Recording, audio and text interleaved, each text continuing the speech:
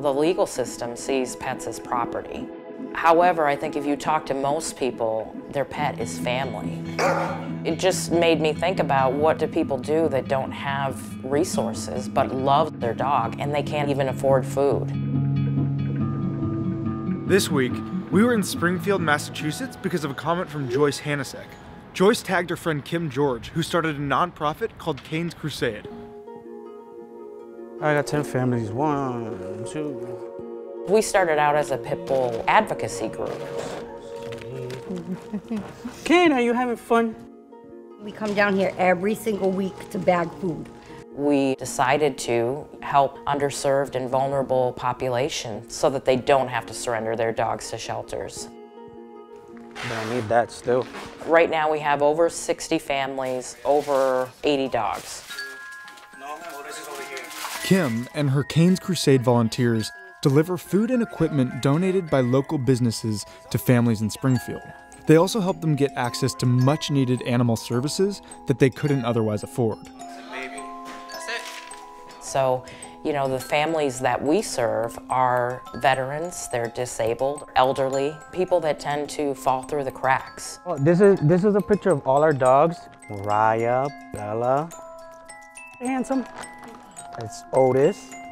It's really not about delivering dog food to people. When we deliver food, we're saying not only does your dog matter to us, but you matter to us. You know, and that's a really powerful message. Kane, go lay down, please. Yeah, I know, life is hard. Okay, go on. Can you maybe sit with him or? Thank you. So, Springfield is the third largest city in Massachusetts. The first motorcycle was built here. The first car engine was built here. It's the home of Dr. Seuss. It's the birthplace of basketball. But there is a high rate of poverty. The poverty rate in Springfield is more than double the national average. And what's experienced here persists throughout the country. As more than 40 million Americans live in poverty today, about 23 million dogs and cats also live in poverty with them. So when it's hard to afford the basics for yourself, how do you care for your pet? To be honest, I don't think I would be alive without him. My depression and my anxiety is so low that he helped me with everyday stuff. Over 80% of our volunteers are the people we serve. And you a good boy? Oh, pretty boy. Aww. If your true best friend is a dog or a cat and you live on a fixed income, if we can figure out a way in the community to help you keep your best friend, Hello. Hi. It's freeing up resources just by keeping pet families together. Cover your mouth. To me, I can't do anything at the federal level. I can't do anything at the worldwide level. All I can do is what I can do every day. And I know that I can feed dogs. Lucky makes me happy. When I'm with him, it means everything.